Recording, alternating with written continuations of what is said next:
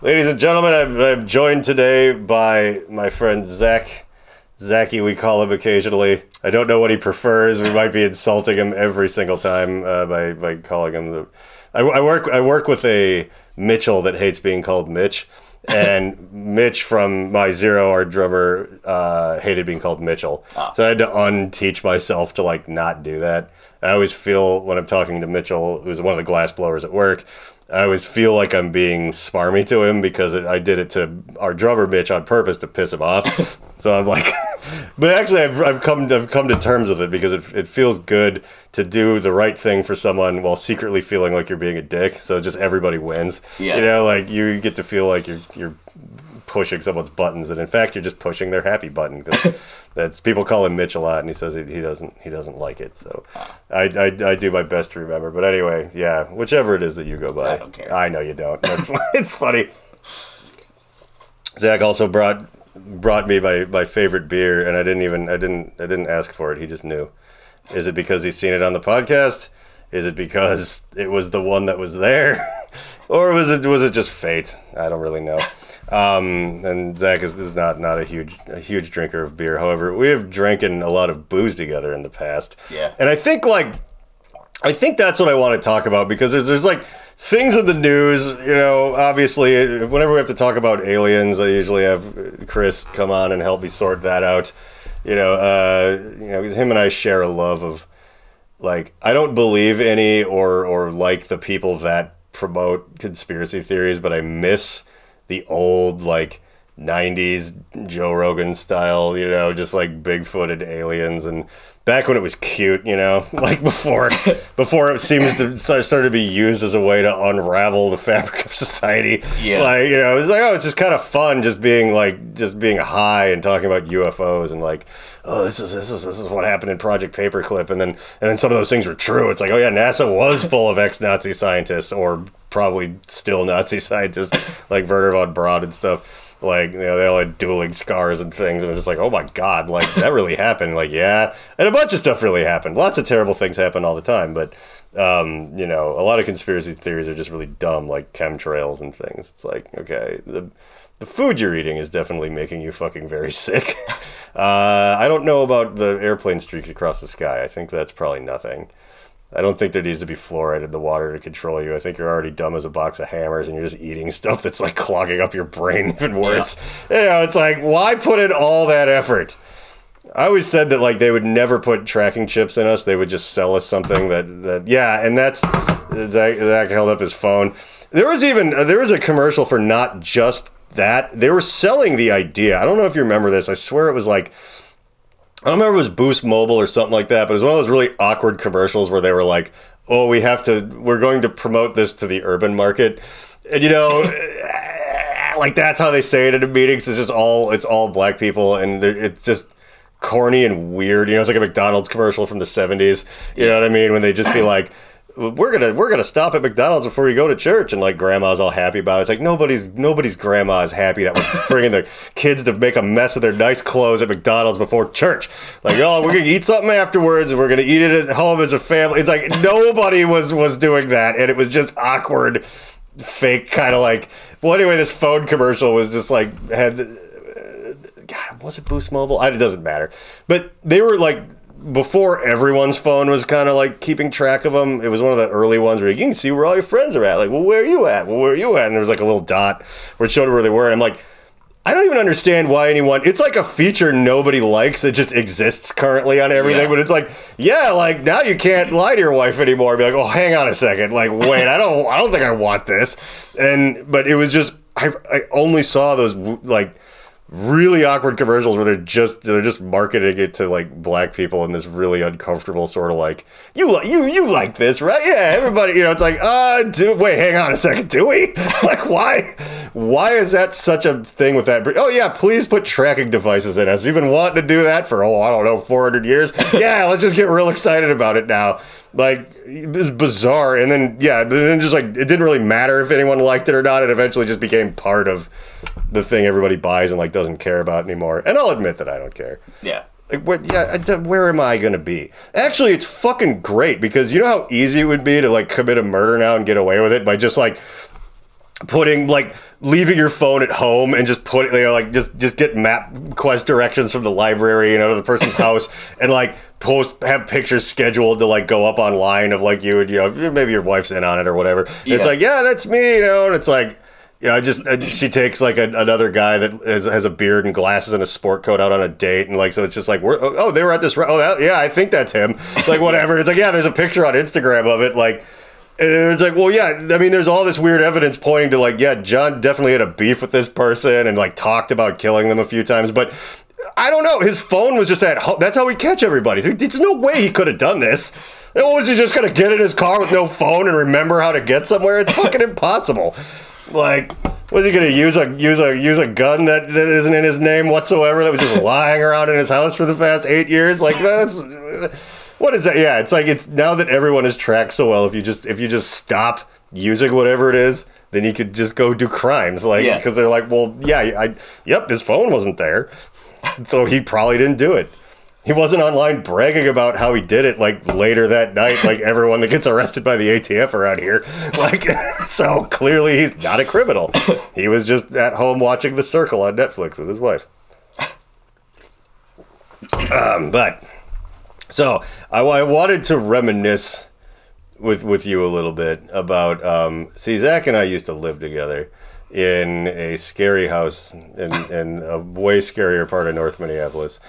We're technically in North Minneapolis now, but this is like Mr. Rogers' neighborhood. Like, we lived where there was, like, constant gunfire. Yeah. And hardly any of it was me on the roof, though some of it was once. I think that was before you lived there. I shouldn't be admitting to any of that, so I won't tell that story. But I just had to send a bit of a message, and I was kind of like way more fucked up back then than I am now. Like, this is old man Wheeler. This is just beer and snort a little Adderall, John. This isn't smoking crack with Figgles and driving a car into a lake or anything. But yeah, Zach lived with me in the infamous house in North Minneapolis that was owned by notorious local mobster Bobby Olson, who has a different last name now. And yeah, I ran into him somewhere. I think it was at the Caboose, because I don't know if he owns the whole Caboose now or something, or part of it. He owned like the Whiskey Junction or whatever that was, the smaller venue. But yeah, something. Is he like had a kid, and he's like, he goes by his like mother's maiden name now, like fucking Hitler, and he was like, yeah, it's actually Bobby blah blah blah now, and I was like, oh, they finally starting to catch up with you, huh? And he gave me a weirdly awkward like, oh, I was just kind of joking, but like that thing where you're making fun and you accidentally get it right, and it kind of freaks people out a little bit. Like, wait, does John actually know about this? Because maybe I would. I don't know. Like Alexis did this once. We went to a party with these two people we knew, but when we showed up, the guy was not there, and the lady was just there, and we were just like, well, isn't it also his birthday and the 4th of July? Like, where did Alexis was like, yeah, what is he, in jail? And she was just like, no, and yeah, he totally was. Like, she got her random make fun of you guess was 100% right, and it was very uncomfortable. And then yeah. I threw a lot of fireworks in the street that day. But anyway, so yeah, you lived in that horrifying house with me, and there's this one story that I tell a lot, and it's about how you found like a giant box of liquor bottles that were like 2/3 full in your grandma's basement or something like that. And we were drinking like, some of that was like 30 years old. Like, yeah. Brand new Phillips plastic bottle. That's the thing. I think the fun part of the story is, remember, the Phillips ended up being good. And we were like, oh, it's because it like aged for 30 years. But I didn't think shitty vodka could get better by sitting. It got great. Yeah, it was like the best vodka I've ever had in my life. It was like because of that, when I make Bloody Marys, I only use Phillips. But they can't be as good as that was now. It's not, but like... I just still think of that. You could really taste the plastic in this plastic jug vodka. Like yeah, that's the other thing too. It wasn't a glass bottle though, wasn't it? It was a plastic bottle. Was it really? It was a brand new plastic bottle. Oh my god, that's right. Yeah, it was from like 1985 or something. Yeah. It said on it like, that was just so incredible. And I think you were telling me that your grandma was a big drinker of like, was it Brandy and Mountain Dew or something weird like that? Different grandma, but oh, yeah. It was just no. That was 5-star Brandy and Mountain Dew. Yeah, but it was Brandy and Mountain Dew. That is a fucking unhinged combination of like, because yeah, that's just got to be so sweet. Although I do remember, God, who the hell was telling me this story? It was like someone was mixing like Southern Comfort with like, which is kind of a brandy, isn't it? But it's like a sweet. I don't even know what the hell is Southern Comfort. I don't know. It's not good. No, it is not good. And it was like, or I think my dad told me someone was like mixing it with eggnog once, and he actually just threw up after drinking, like not from getting sick from drinking, but from like, drinking. Just like, oh, it was like, and he was like fully back before me, like in his party years, and he was just, someone was like making that, and he just like immediately like reflexively barfed. And I mean, I've seen my dad eat everything that there is, like, and mostly be fine, like. You know, he could keep. I don't know if even keeps up is the right word. I think he actually laps me sometimes as far as drinking. But you know, like he's almost 70, which is pretty impressive. And one thing I got to tip, and they watch this sometimes. So I had to tip my hat to my dad. He's like, yeah, we'll have a few beers. I like to finish it with like a glass or two of wild turkey. It's just like while we're hanging out or whatever. And I'm like, yeah, I'm gonna drive home on the sidewalk and whatever. No, I pace myself visiting my dad, but I'm like, God. Kudos to you to still being in perfect health and never having actually hung it up. Like the way like everyone I know is like, stop drinking, you know. I've scaled back. Like my day-to-day drinking is not like it was when I lived with you, where I was just, oh my God. Like I just kept hard liquor dead bolted in my bedroom because like, you know, if I had beer in the fridge, we just drink it. So you I'm would like, go into my room and take a case of beer. Oh yeah.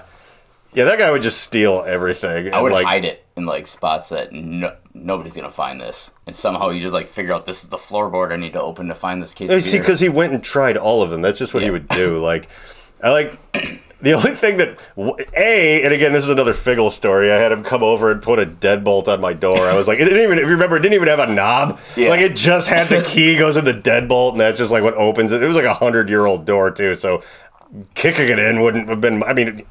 You spend all day, yeah, maybe, but I mean, like, that was like the minute I moved in, like, no, like, you're not going in here and rifling through my fucking shit. But I also, like, I would leave it open sometimes, not while I was ever gone, but while I was there, and I would, like, because I would have pointed things out to him, like, all the, you know, again, firearms that were, like, perhaps not registered to anyone living or me or whatever, and he'd be, like, kind of scared to get his fingerprints on things.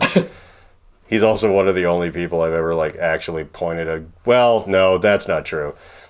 He's the only person I've ever pointed at that it didn't make horny. At least I don't think it did. But I did tell him that I had an unregistered handgun that technically belonged to him the minute I blew his head off and put his fingerprints all over it and just was like, he's got felonies. He came at me. He's like, yeah, well, this got the serial number's filed off on it. This motherfucker. All right, well, you know, just... We'll see ya, you know, like, probably clean this up, I guess. Like, I was like, this is like the only person, like, you realize I could just completely, like, I wouldn't have to put strychnine in your oatmeal. Like, I could just blow your head off with a 12 gauge and just nothing bad would happen to me. Like, I could just, like, lean out my window, like, in fucking, what the hell, Last Action Hero, you know, and the bad guy lands in real life. You remember that movie where it was like Arnold Schwarzenegger, but he was like an action hero in a movie universe and comes into the real world?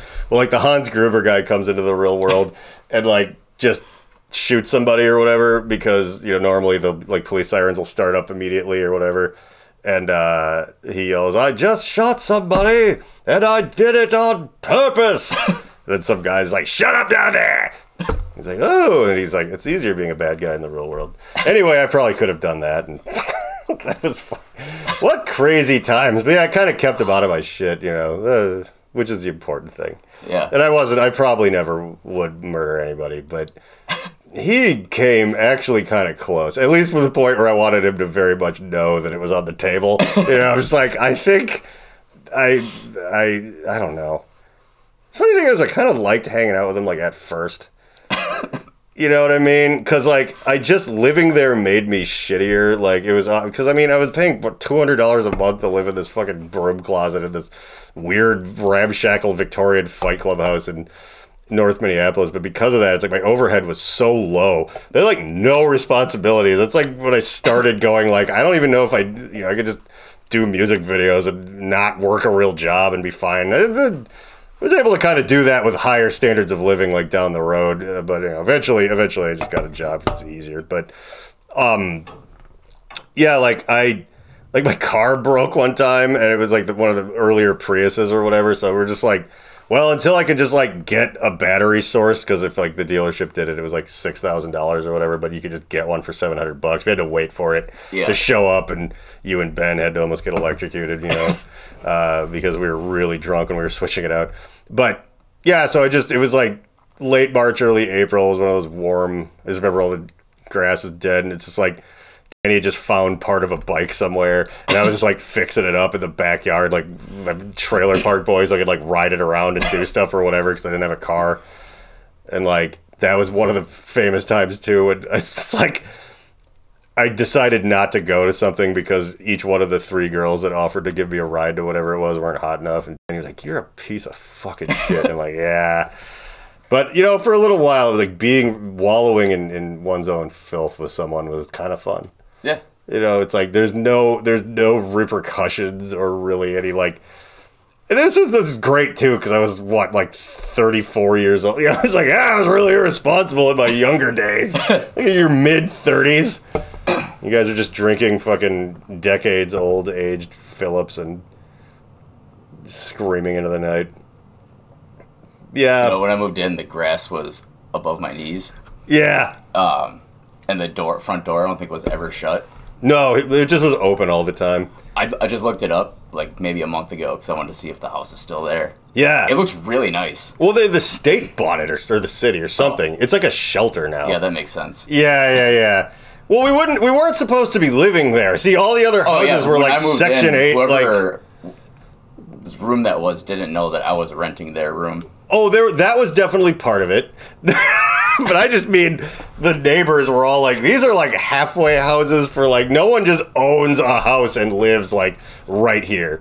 Like it's not normal. Yeah, the grass was up to your fucking, well, because I was like Bobby asked me if I could do something about it. I'm like, look, I'm like subleasing this. This is either problem or yours or not. I mean, it's not mine. I don't own a fucking lawnmower. I live here because it's $200 a month for like everything, like the water, and I'm like, where am I gonna put a lawnmower? Because when I had that Prius that was so old that it wasn't even a hatchback. It was the weird ones that looked like a Ford Focus. It just had like a normal trunk. Yeah. It's like I'm not an adult. If I was an adult, I'd like buy a house like I do now, and I mow the lawn here, and that's how it works. But like, yeah, and then I don't know if I helped find it or something happened, but it was amazing. He did finally mow the lawn that one time. And it like made the lawnmower kill like every fucking 5 minutes. So he was just out there just screaming like Tourette's dad, just just pushing this thing through just fucking 8-foot tall grass, just wrapping around the thing and just jamming up the lawnmower. It took him like all day. It was so amazing. Yeah, I went to work and he had been mowing. And when I got home, he was still mowing. I was just home all day, just kind of watching him. And I was like, I was probably working on something upstairs, but it was just I could hear him yelling through the window and stuff. He was just, son of a fucking bitch. And then that was it. I think the grass got mowed like once. Just that one time, yeah. Yeah, because then it just took, because I was there for a year, so I think it was like winter. So it was like, the snow kills the grass, then like it finally starts to grow. Then, like, you can let it go. It was, like, mid-July. Because we had a party there that one time. I don't remember if I moved in right after that party. Okay, yeah. People were just standing around, like, in this long-ass grass. Just, like, hey, there's, like, chicks and stuff. That was a time when I shot a wine bottle with a BB gun. It was, like, sitting on a garbage can next to the back steps where these chicks were smoking. And it just sprayed broken glass all over. Yeah, see, again, I don't tend to behave like this so much anymore.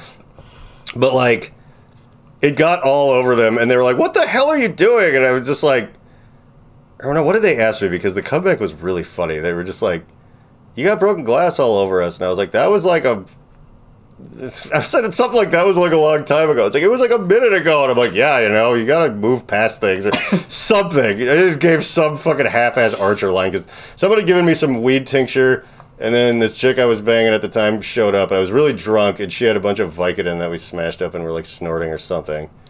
I don't quite remember. I was pretty out of it, and I was just like, hey, check this out. Just just shattered this bottle all over the place. Yeah, that's reckless. I can't fucking believe that I used to do things like. And again, I wasn't like 18. I was like 35. That's so horrible. How old are you now? I'll be 32 next Saturday. Okay, so you're in your 30s. I can never figure out. I guess that makes you kind of way younger than me because I'm currently 43.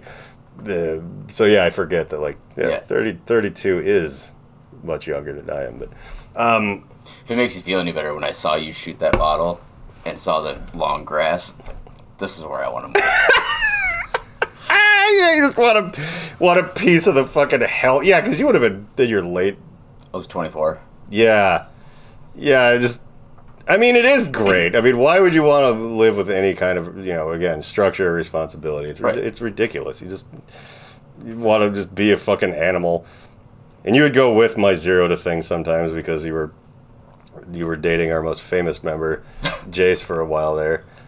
And yeah, you came with to that Utterfest thing. We were talking about before the podcast started. We're like, I was blacked out before we went on stage. I thought we had only played like one song, but we were done. And I was like, are we stopping because like I'm out of it? And we're like, no, you played like 6 or 7 songs, whatever your normal thing was back then. I was like, oh, okay. Like I couldn't remember it at all. It was one of those things where we just drank like, do we think we got like 2 30-packs of beer or something and just drank like from starting on the drive out there all the way to like back or something? I would drive for all those.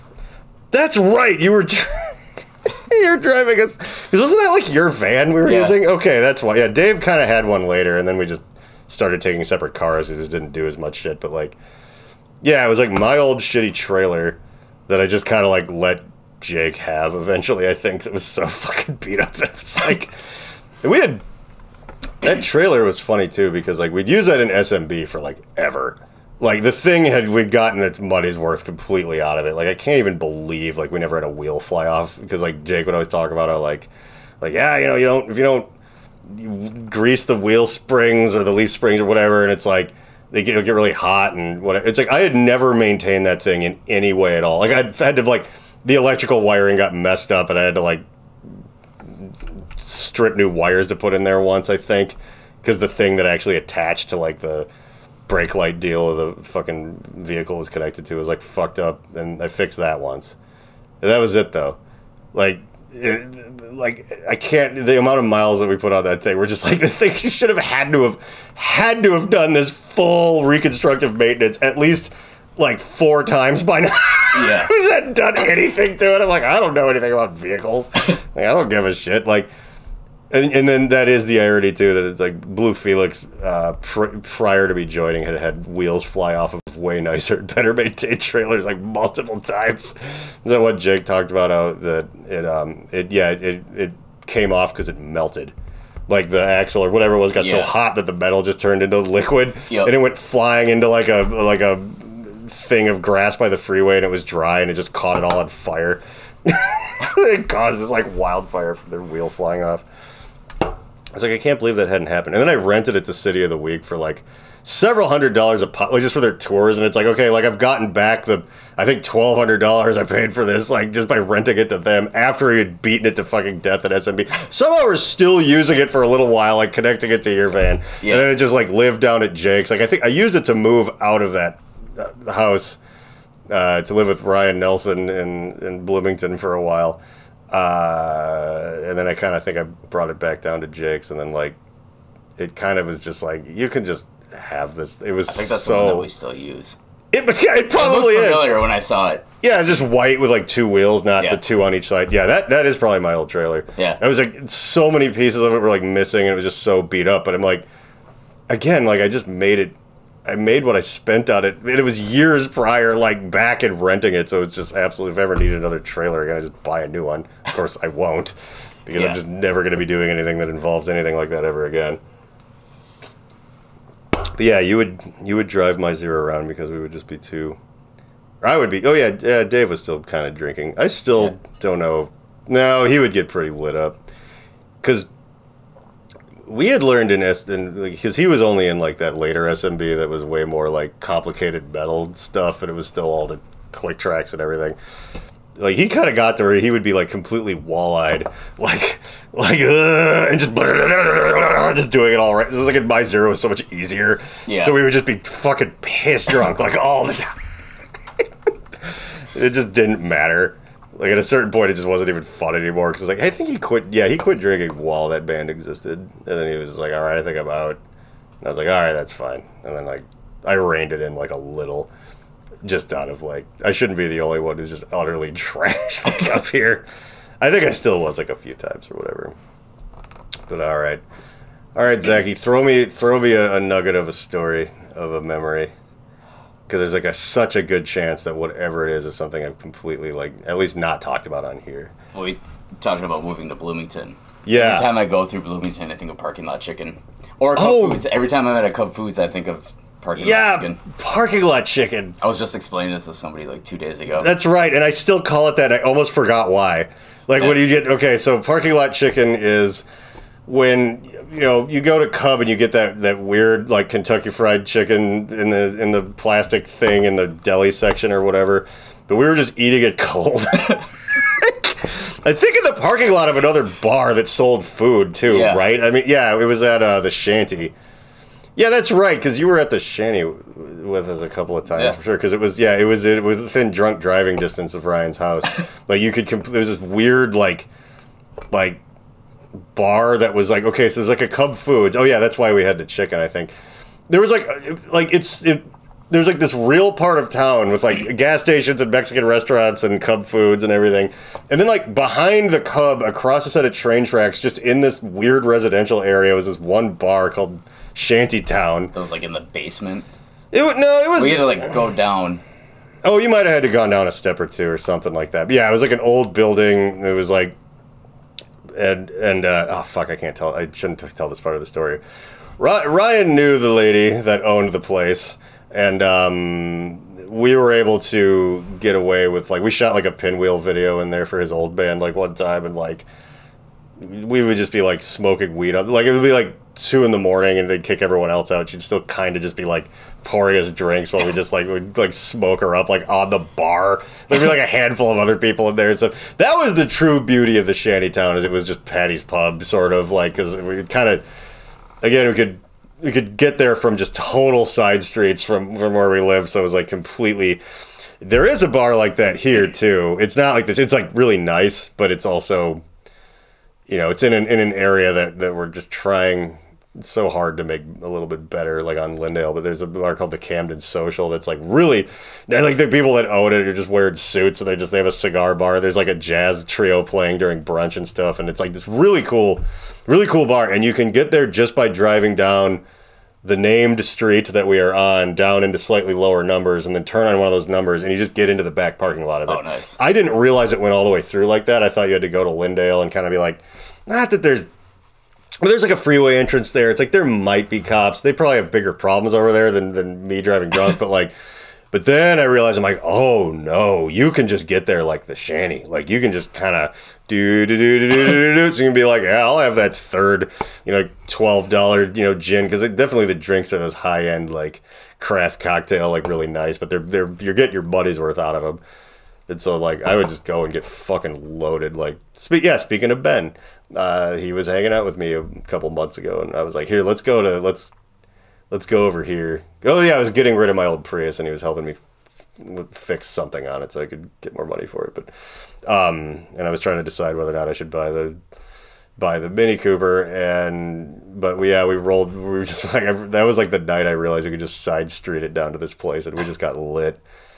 And that bar is incredible because the range of people that were in there. Was people that looked like Danny DeVito when he was like the art critic on Always Sunny, and like an all female biker gang with like leather vests and all that satanic stuff all over. It was just like, where all you people live around here? Like, it's definitely a very local type of bar. I don't know how many people go out of their way to go to the Camden Social. I mean, it's pretty cool. Like maybe they do, but it's like, yeah, I guess it's just wild. But anyway, yeah, the Shanty, we knew the people that owned it. Yeah. And that was why that could get so fucking out of control. Like, we were never, ever, ever going to get thrown out of there for acting like idiots, ever.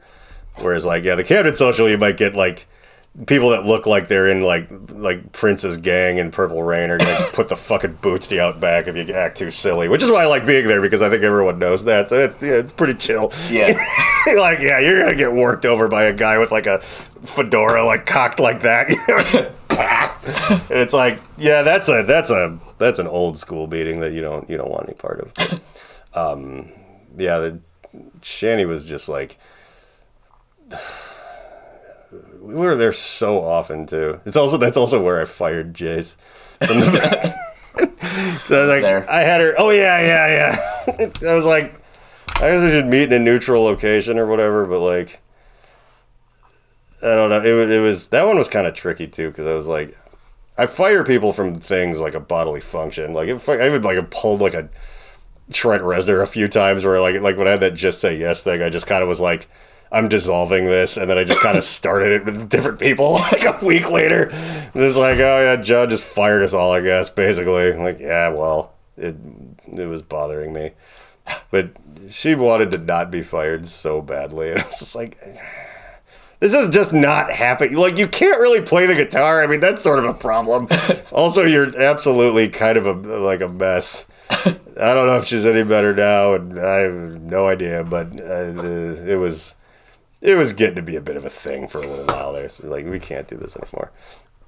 And then we had Eric Pelkovich join, and then for like a minute there, my Zero was this absolute fucking machine, and then I just got tired of being in bands and broke the band up. It was like 2 weeks before COVID turned into a thing. It was in February of 2020. I just got everybody together. I'm like, I think I'm done, like, completely with this whole idea of doing this thing anymore. Like, I was like 39 or however. Yeah, probably. And like, I bought this place a little while after the pandemic. Yeah, summer of 2020. I've been here for almost 4 years. But, yeah, like, it was... The funny thing about my Zero and that whole thing is that it was honestly like towards the end it had gotten like really good, but it was too late. I was like, I don't want to do this anymore. Like, I don't want to go play like a VFW in Wisconsin or whatever. Like, yeah, like this thing, whenever we're like get to play at the Caboose or whatever, it sounds like $1 million. Everyone's equipment's super nice. Everyone's really good at what they're doing, and then it's like, okay. But then it's like the biggest thing we do is like open for OTEP, and that was the thing that just ruined my entire musical career, because like they just decided that I was the one that must have been throwing shit at her when I was outside with the person who was accusing me of it, like at the time, which is pretty incredible. Brenda Peters, may she burn in hell. She looks pretty rough on social media. I think she's fighting cancer, so I mean, I know who I'm rooting for.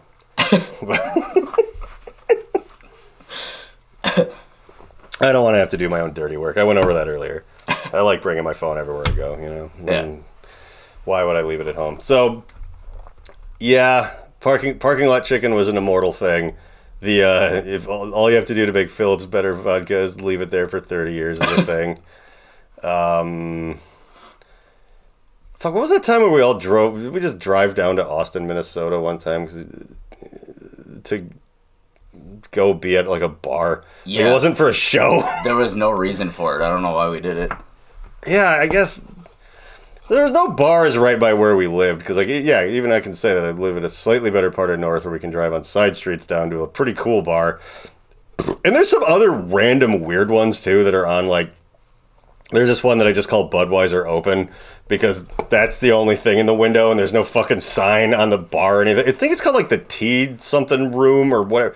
It's literally one of those like, it's like sitting like right here. It's just like this sports bar that it's like in the 40s somewhere over that way, and like there's like the pizza microwave is just sitting on the end of the bar by the wall or whatever. Like, it's like, but it is just this amazing like dump if you want to like go drink somewhere in North Minneapolis and not go very far.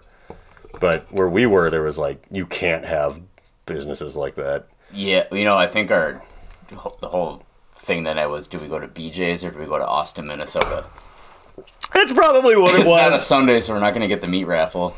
Yeah, BJ's was still fucking open. And that, by the way, if you're for Minnesota, Minneapolis people, that was that weird strip club that was on like, that was like Broadway in 94, like the freeway exit or something like that. It closed now.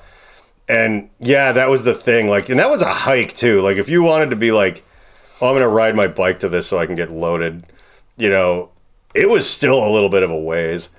And I remember Aaron Zilch from old school American Head Charge notoriety, like for one of their two's birthdays, like we're at the house and then decided to like walk all the way over there. And they said that like, actually this story is funny because they were like, there was two chicks dancing and one of them was exactly what you'd expect. And then the other one was like this fucking beautiful like African gazelle with like leg muscles and stuff, you know, and like who looked really mad that she was there. Like she was like, this is not what I should be doing if I'm stripping on the side. And then later I have this friend that I probably shouldn't use her name for the story, but I have this friend that she does music, and she was in a YouTube video I did that was a bit more produced. She did a good job.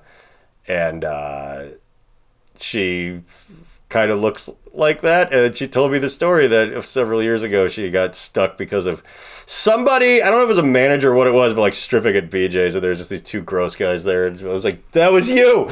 That was who they were describing as like a hot chick from like a movie, but who's like, it's like if like Lana Kane from Archer was actually stripping at like a thing. I'll bet you can guess what I'm talking about. Okay, so yeah, and she was like, I didn't even tell her that I had the other end of that story. I just kind of filed it away. I was just like, that was you. That was like 5 years ago. Like, weird. That it was just like, they were like, there was two girls there, and one was hot and pissed, and the other one was ugly and probably on fentanyl and didn't know what was happening. And then she was just like, yeah, I got stuck here once, and there's only two guys there, and they were both these gross looking pieces of shit. Like, oh, it's Aaron. Like, God knows how they were behaving in that place. Like, I can't imagine it was like, yeah, politely. But why you wouldn't go there to be on your manners? I guess. I've never been in. It's gone. I've never been in there. We talked about going to the meat raffle. Yeah, several times, but yeah. And then we just drove all the way down to Austin, and there was like, we were having like an open streets thing. I swear to God, it was on like a Tuesday night or something. Like, yeah, it was. Because like I was like freelancing, and nobody's work schedule was very like 9 to 5 year concrete. So we're like, oh, let's just go down here. Let's drive an hour away. Oh yeah, who threw up all over the car? Was that me? No, or was that you? That was Jace. Okay, that was Jace. Because broccoli cheddar soup. Oh yeah, we just got like gas station broccoli cheddar soup to try to like, you know, ease the stomach of drinking a gallon of booze, and then just barfed. Oh, it didn't smell good going in. That car would never smell right after. No, that would be a permanent fucking addition to any vehicle. I forgot about the throwing up. See, this is where my memory gets jogged. I remember you had what did you have, like a 44 revolver? That you kept it unloaded, but it was just to scare people. Yeah, it was something like that. Okay. I don't remember exactly what it was. I love that you don't remember. I don't know where it came from, and I don't know where it went. But it was like, yeah, that was there. That's the one thing I don't have is a fucking like, I have a revolver, but I have a 38 revolver, but I don't have like a big Dick Tracy. Like, yeah, it hurts to shoot like a 44 or 45. My dad has like from my grandpa, there came some older firearms that are in the old safe, and one of them is like a actual like the whole revolver, the chambers don't come out. It's that thing where there's like just a hatch, and you go like one at a time, and it's just a Colt for it. It's like Yosemite Sam, like something 100 tops. Yeah. I don't even know if he's ever gone and shot. He's shot some of my grandpa's old guns that he has, but I was like, that's probably not even like pleasant. Like I fired a 357 once, and my wrists just hurt like after that. Because I was like, it can't be that big of a difference or whatever. And like, no, this is fucking.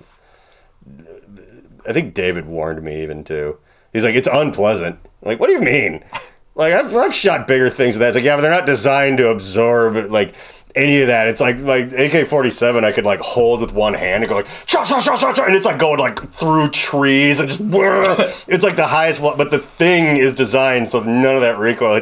It's this chunk of metal just with an explosion coming out of it. It's like there's visible like fucking damage to your like arm bones and stuff. Like, but it'd be cool to have something like that. I don't know. It's that old cowboy.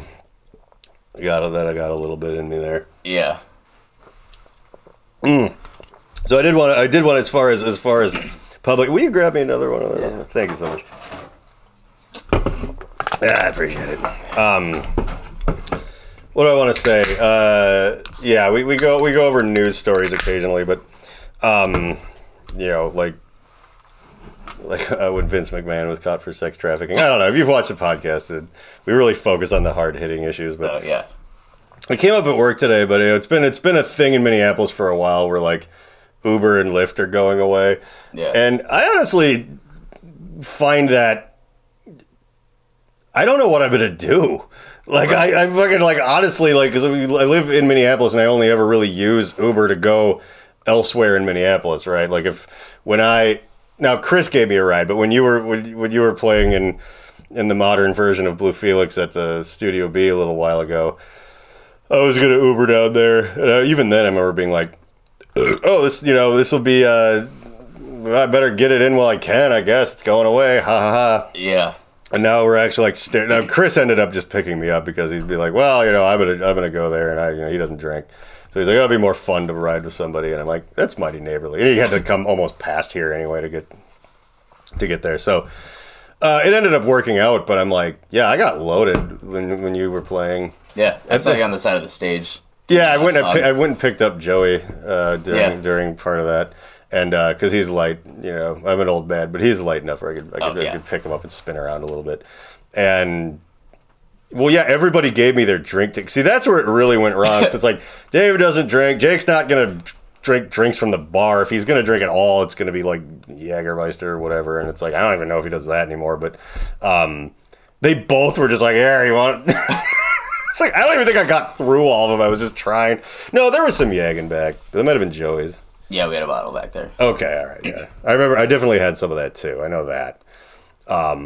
But, yeah, like I was like, Chris was getting the business on the ride home. Like that was how, that was like, that's not, if I had driven, that's not even like, oh, okay, John, we got to be careful. That'd be more like I just drove right into a wall immediately. Or like realistically, I would just be like, if I even thought about going back to my car, I'd be like, oh, I can't even do this. This is not. I would have done something stupid like try to sleep in the back seat or whatever. Like, that would have been the thing. But yeah, that's how I'm not cleaning my act up, and I don't want to drive drunk. But it's the unstoppable force against the immovable object. Like, what the fuck am I gonna do without a thing like Uber around? Call one of the 14 cabs.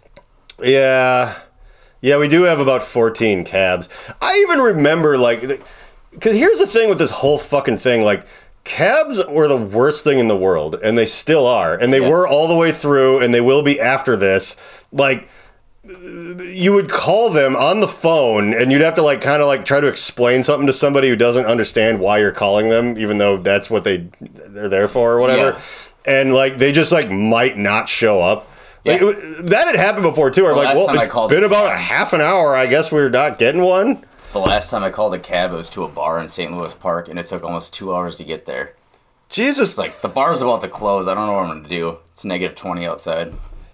Fucking, yeah, like, I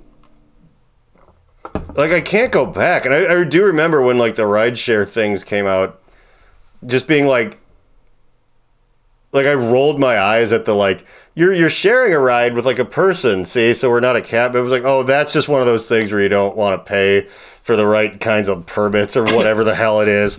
But then when I realized, like, oh, but the thing about it, it's just a cab that you could, like, summon with a text message or whatever on your phone. You don't have to talk to anybody. But here's the crazy thing.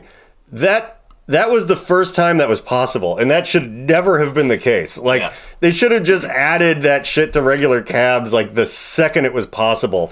Like, we had been ordering pizza from Domino's on the internet even, like, before that. You know what I mean? Where you just didn't want to be like, hello, hi, how are you doing? Okay, like, blah, blah, blah. People are mishearing you. Whatever, you just push buttons on your computer, and, like, a pizza comes. And we're like, okay, everyone... It's like when...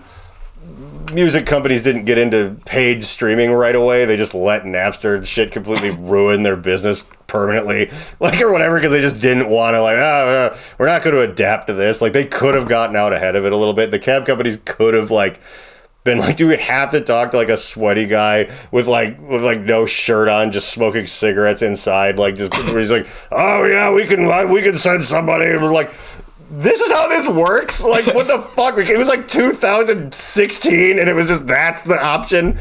I can't go back, Zachy. Yeah. I just fucking can't do it. And it's like only in Minneapolis too. No, it's statewide. I thought one of them was, but like Uber or Lyft is like only in the city itself. It might be that way. I know Uber is like statewide. It's fully statewide. Okay, because I was like extra pissed. I was like, I still could have been like living in Bloomington and then maybe gotten a ride somewhere. But like now it's like I live in this part of Minneapolis where it's like I could get an Uber to downtown to go to anything that I normally would have like made an excuse to not go to because I didn't want to deal with it. But like, no, it's like a couple minutes and it's like $6. Like I would just be like, all right, or 12 both ways or whatever. But yeah, but. It's part of the joy of like living right here is like you can just get to that shit without having to deal with it. But I'm never gonna drive my car to anything like that. Yeah, because I'm gonna have to. Like an Uber was cheaper than parking. Yeah, like they really should have played. I would have paid $1 more per ride if that's what we had to do. Like I would have been 100% fine with that. Everything else got more expensive. I wouldn't even have noticed. Yeah. It was like slightly my electric bill. Like we've been like would leave the house for a month and it's still like $200. Like nothing was on. Like what the fuck? And it's just how it is now.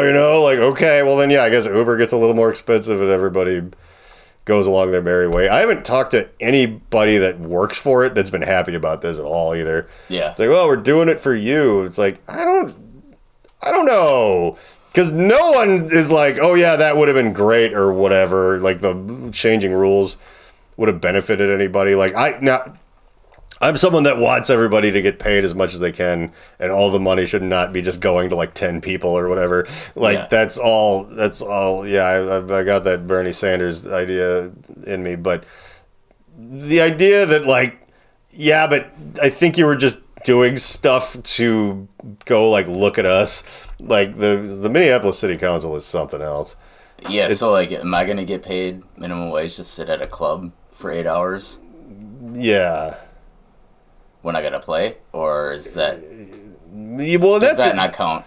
That's the thing. I think everyone that made money off it was able to make a lot of money. Like I don't think this is any kind of weird. Our Fred Figgles, who drives for them, was like, he said something like he would basically just put in like 1 10-hour day, and he'd be like a week or something, and he would just be all set. Like he's like, that's all the money I need. Like yeah, and that's wild. Like because there's nothing I'm doing right now where I could do that. Now I don't want to do that, but I guess if I really didn't have to do anything else 6 days a week, that might be kind of great. Like, as luck would have it, I kind of like what I do at work, but I mean, yeah, I don't know who exactly that was for, or their attempt. Like, it's one of those things that sounds good.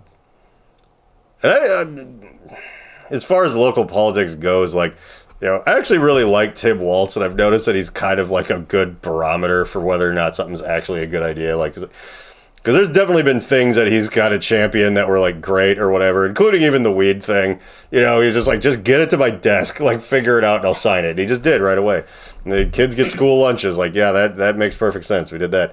Then this thing, he was like, I don't know if this is that great of an idea, and it completely blew up in everyone's face. I'm like, yeah, I think you might have been right about that, where it's like, typically that dude seems to go for the wins for the working man, and that's like, but, it's like he was balking at it even before that's all I knew about it, was I heard some soundbite of him being like, I don't know if we should do this, and, and then it happened, and everybody's pissed. Although I heard that they pushed it back. They pushed it back, yeah, to July 1st. July 1st? Yeah. Not even June 1st?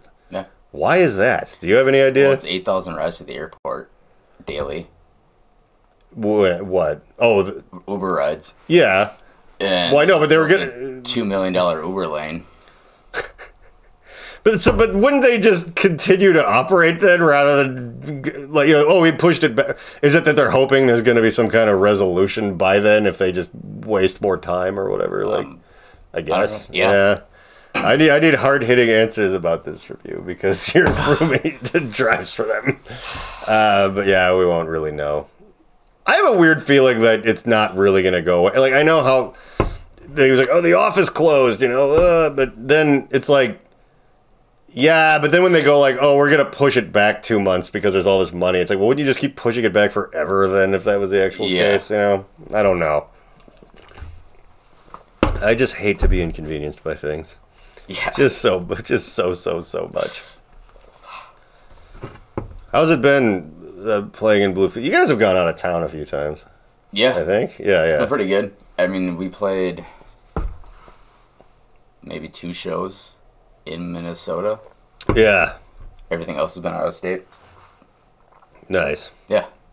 A little weekend run in June where it's like 2 of the shows are out of state. Well, you guys are doing Rockfest. Yeah. That's the thing. Yeah, Jake showed me like the flyer before it was like all the way out. That was kind of funny. There's like a bunch of like to be announced or whatever. But I remember we were just like, he was over here. We were kind of clowning on it. Cause we were just like, who the hell are these people? But I think it wasn't even like, who the hell are these people? Like, oh, well, we're out of touch and those things are really big. I think it was like we knew what a lot of it was. We're like, these are your headliners for this thing? Yeah. Like, what the fuck? It was like Disturbed and Slipknot and Metallica, like one, you know, year. Probably not Metallica. I don't know. Maybe they did it. No, they didn't. I don't think that was the thing. But it didn't matter. But it was just weird.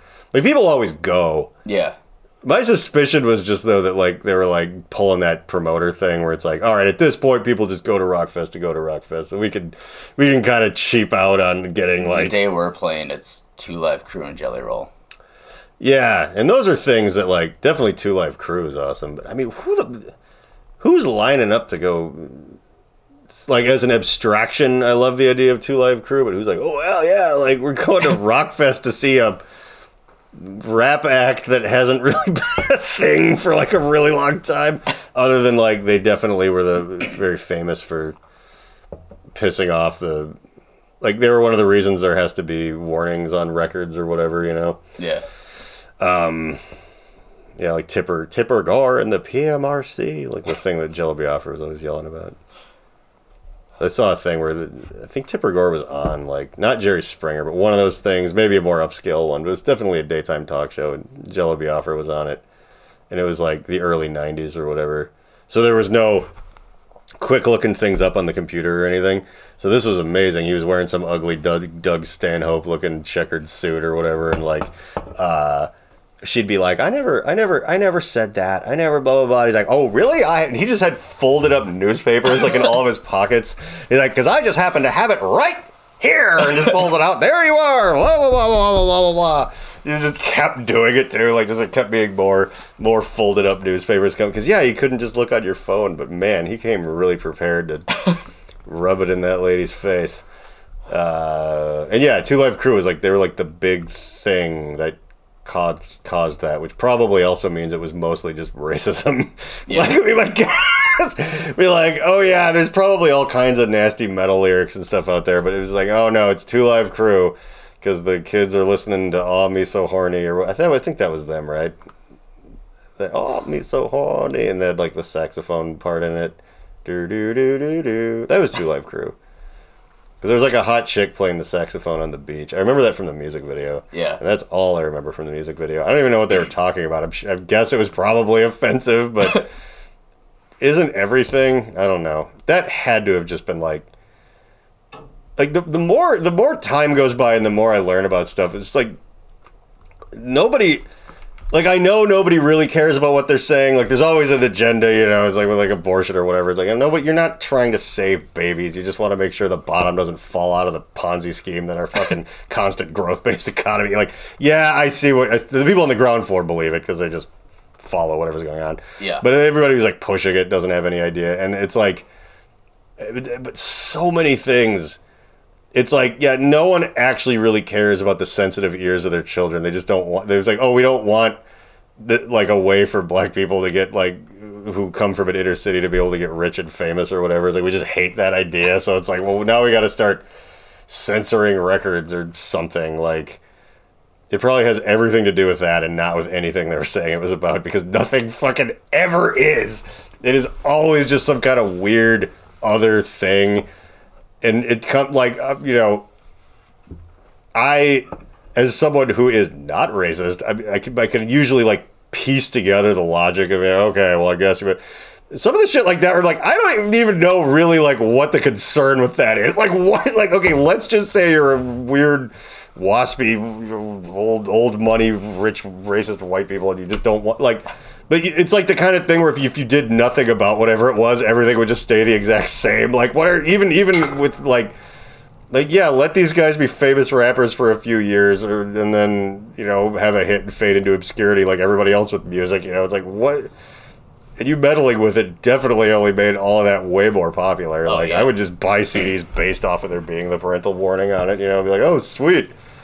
And I don't think anybody in a store ever like ID'd me when I was like 15 and just buying like Antichrist Superstar from Target or whatever. Like, yeah. when the day it came out. Like, did any of that actually like have any effect on anything? Like, I don't know. Except for it made it so now we remember who Two Live Crew is, when we probably would maybe by now be like, wait, who was that? But they were at the center of all this controversy, so they still have a big enough career where they're headlining Rockfest in Wisconsin, where you will be playing with them. Yeah. That would be. You guys did get like a better spot though. Like, I thought it was like. Yeah, it's later in the day. Yeah, because like mostly. I had this joke for years, like every year. I would be like, oh, bust out your magnifying glasses. All the local bands are playing at Rockfest. To be like, oh, what's that, nuisance? Okay. There they are. But yeah, you guys actually have a venerable spot. Enough where maybe you could bother Two Live Crew. Yeah, it's late enough in the day that our light show may look cool. Ooh, that would be impressive for the summer, because that takes it being pretty late. Yeah. Is that whole... God, I'm sorry. I was so drunk. But I know you guys had... there's a light show... But was it everything I was seeing on stage yours, or was it like a weird combination? Everything that was on stage was ours. Okay, so that was all you guys' stuff. Yeah. Yeah, that is nicely elaborate. Yeah, our dude crushed it. Phil, okay. So is it a guy who you kind of like just rent out his services, or like is that like, or do you just have all those lights hanging around? That's all his stuff. Oh, okay. He like built all that for us. Like made all the scenes. Every song was written. Yeah. That was I don't know if it ever came to fruition, but Jake LaCour called me a while ago, and because he was trying to program MIDI DMX lighting, and I was like, oh yeah, you've got a big day ahead of you, buddy. Like I broke it down like as good as I possibly could, but I was like, yeah, it is such a labor intensive thing. It's like I could probably figure out a better way to do it than I use, because like SMB had a fully MIDI light show for a while, and that was the most idiotically run thing. Like, because we're like the light show thing only worked with like PC. Like there was not another piece of software based at the time that used this USB to MIDI DMX box that like went out from everything. But the computer that ran everything was a Mac, because we were using like what the hell was the main stage or whatever. So it's like sending a lane of MIDI out to a different computer that we had to trick into thinking that it was like, it worked like 40% of the time. Yeah. Like there was shows where it was like, well, this isn't happening, after I spent 3 hours setting it up. Like it was, I feel like, yeah, having a dedicated person is definitely the way to do that. And I made like a simple one with those lights that are sitting on my arcade machine over there when I was going to do my solo thing, and I actually like, but I went more like, I have like a light board with a MIDI in on it, and I'm like, okay, like it's just a physical thing. Like it's not like another computer that's gonna like freak out on me all the time or whatever. Like, and then I got to use it once, and then and then I threw my Gilligan hat on the ground and stomped on it after it was gonna open for Aesthetic Perfection, and the fucking bitch at the Amsterdam was like, hey, remember like 8 years ago when you didn't throw anything at OTEP? Well, you're banned for that now, forever from here. Like, oh, cool. It told me the day before. That's still affecting me. On purpose. Is it really? In what way is that affecting you? With Blue Felix. Oh, right. Yeah. Yeah, because Blue wasn't there.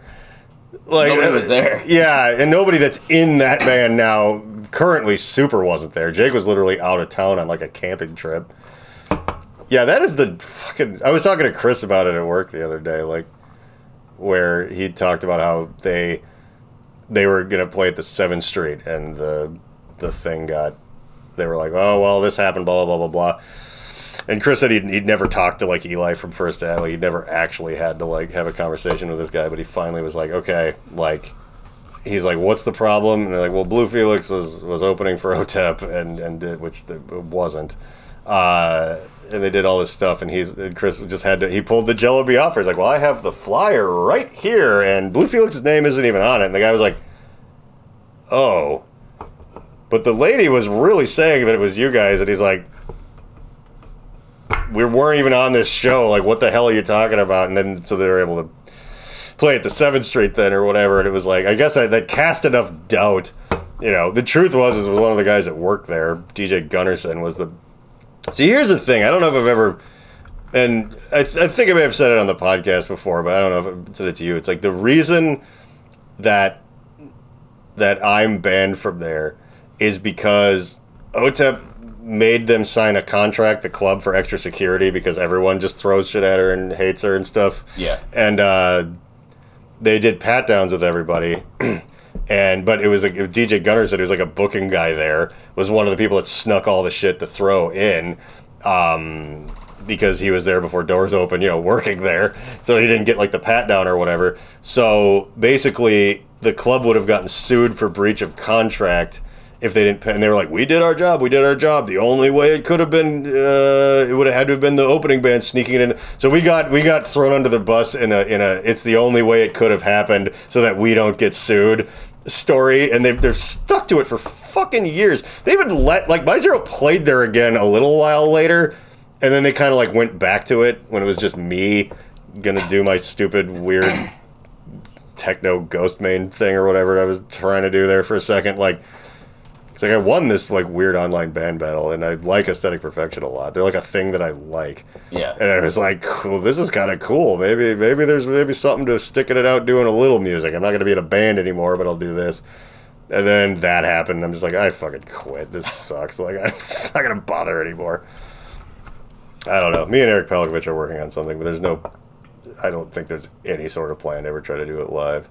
But I just don't have an excuse to do metal anymore. And he's like, I bought an 8-string, so how about I play a bunch of riffs and you turn that into weird industrial metal? And I'm like, I can do that. Yeah. That's fun. That's a fun thing that I enjoy. But, yeah, well, music is shitty and dumb, but... At least I've made a lot of friends along the way, and one of those friends is you. Oh, yeah. So thanks for coming over. Oh, yeah.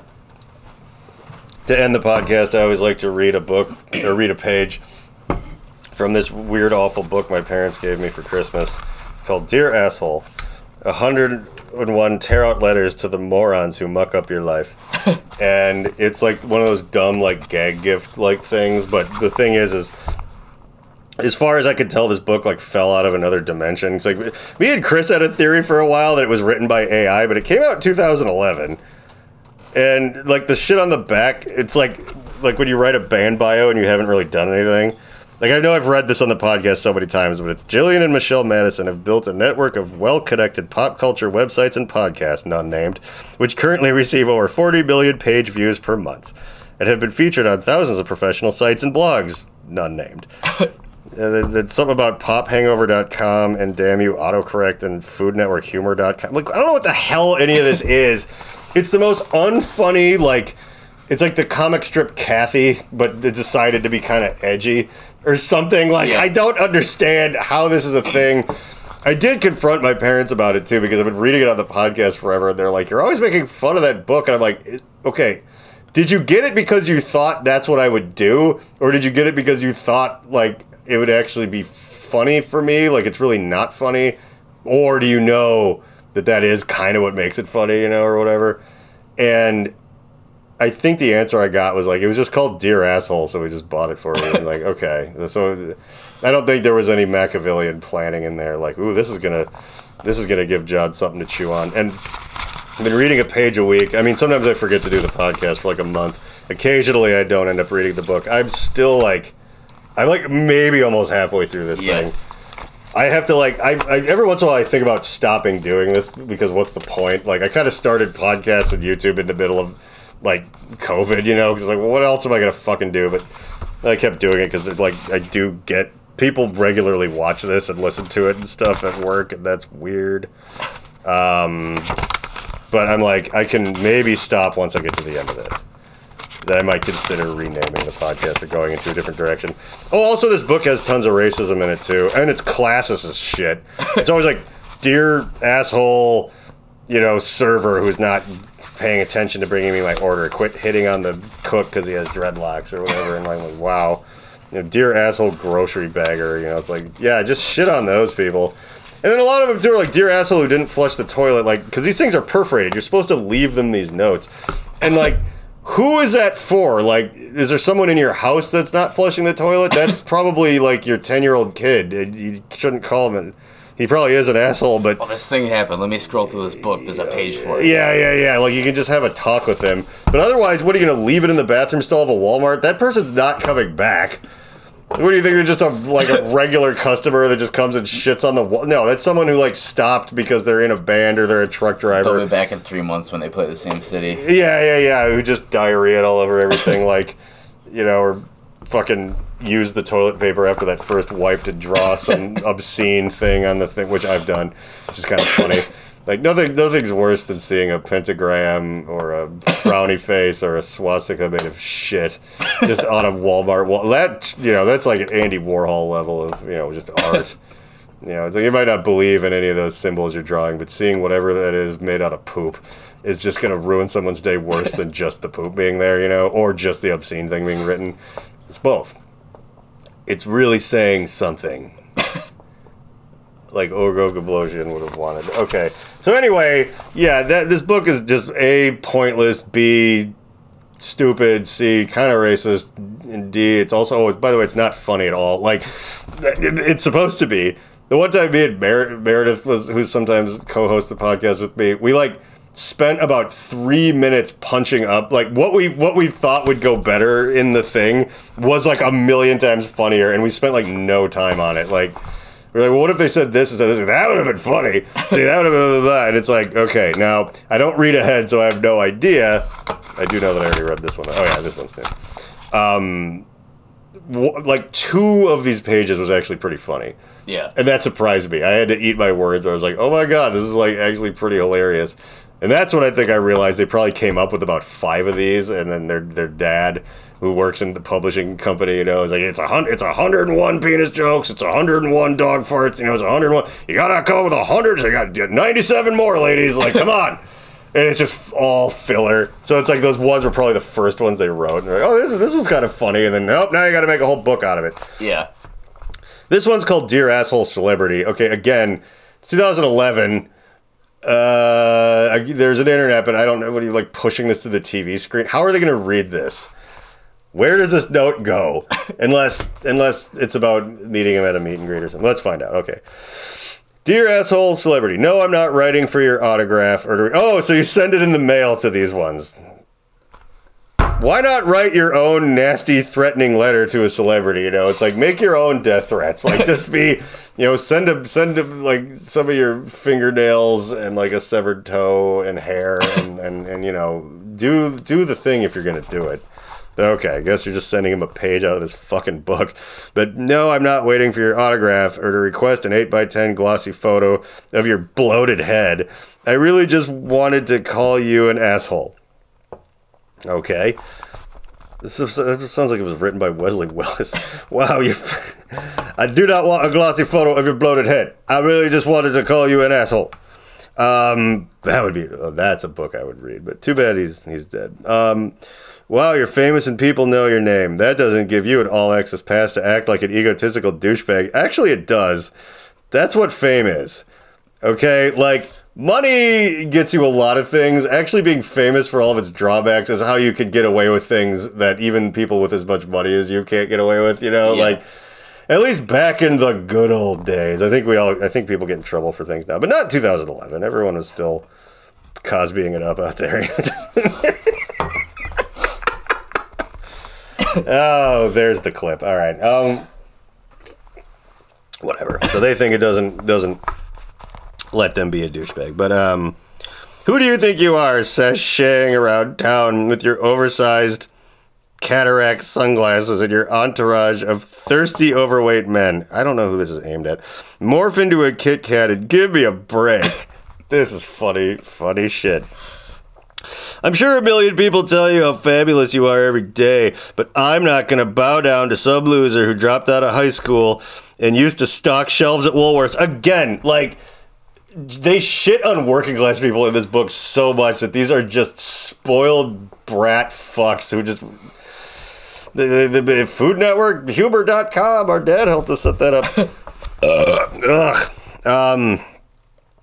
Just because some Hollywood asshole thought you had the look.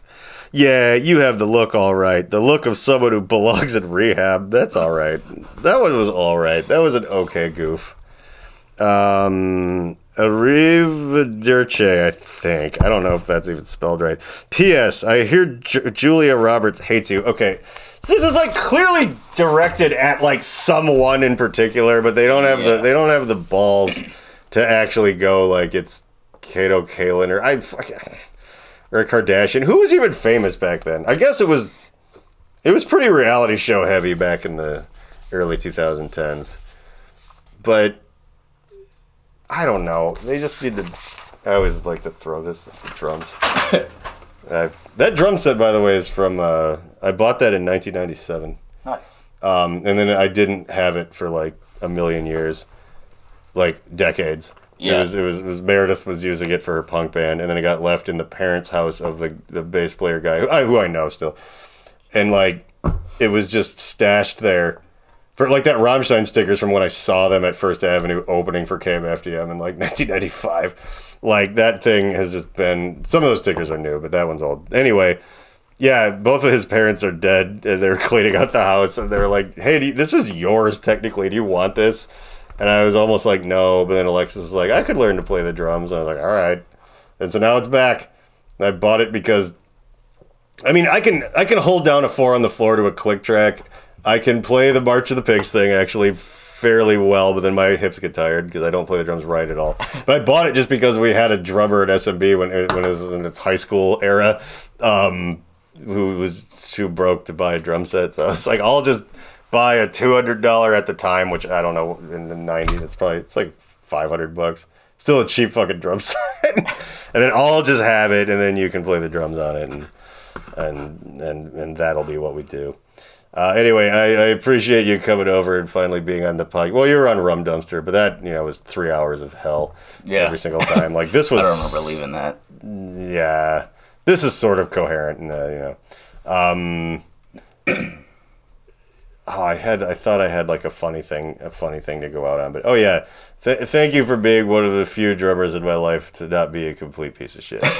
The Reverend John Wheeler podcast takes zero responsibility for the words, actions, or ideas of its host, guests, or listeners. Though the people on the screen may at times be speaking directly to you, and may occasionally give you direct calls to action, neither Reverend John nor the Alchemical Cocktail Lounge are under any moral or legal obligation to answer for the potentially disastrous repercussions that may arise if you are stupid enough to actually follow the orders of a raving lunatic. Think for yourself and do whatever you want, because you're on your own. If anyone ever tries to sue this podcast, black SUVs will converge on your location in the darkness of night and you will never be seen again. Remember to like and subscribe.